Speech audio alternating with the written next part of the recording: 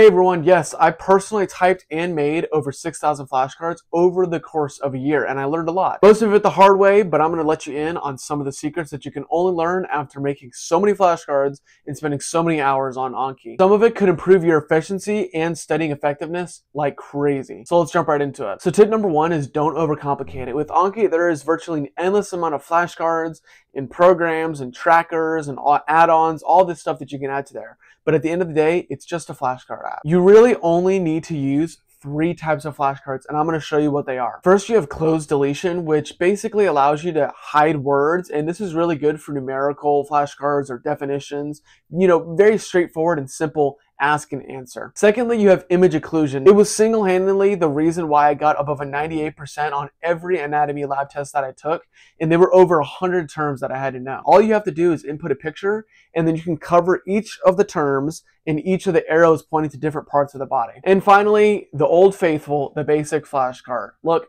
ask, term on one, definition on the other. It's simple, stupid.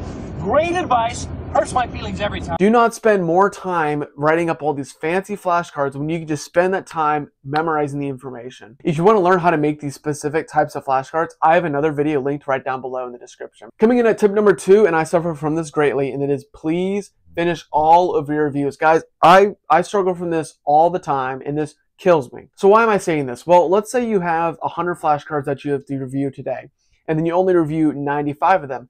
Those 5 flashcards that you did not review are going to get pushed to the next day. This messes up the algorithm because it doesn't know where to place them because you should have known them that day. In the short term, this is not an issue, but after about a week, it really starts to pile up and make your life pretty miserable. So don't be like me and do yourself a favor and do all of your reviews. Coming in at tip number 3, and this is a little controversial, and that is do not use any pre-made decks. Look, if you're studying for the MCAT that's 2 years away, it's okay to use a pre-made deck because those are like 20,000 flashcards. I've even seen 40,000 flashcard decks. But if you're studying for a specific class, you really need to make your own flashcards because there are tons of evidence and articles out there showing that making your flashcards or typing out your flashcards makes a huge difference in terms of recall. And the best part is you don't have to filter around, delete, and add flashcards to fit the needs of your class. You can just make them straight up. And finally, number 4 is to pay attention to your statistics. Now, the developers of Anki spent a lot of time making these statistics, and they didn't do it for no reason, obviously. Make sure to do your research and understand what each of the things mean and how you can adjust your decks based off of the information you're being given. Obviously, the most important statistic you'll see is your retention.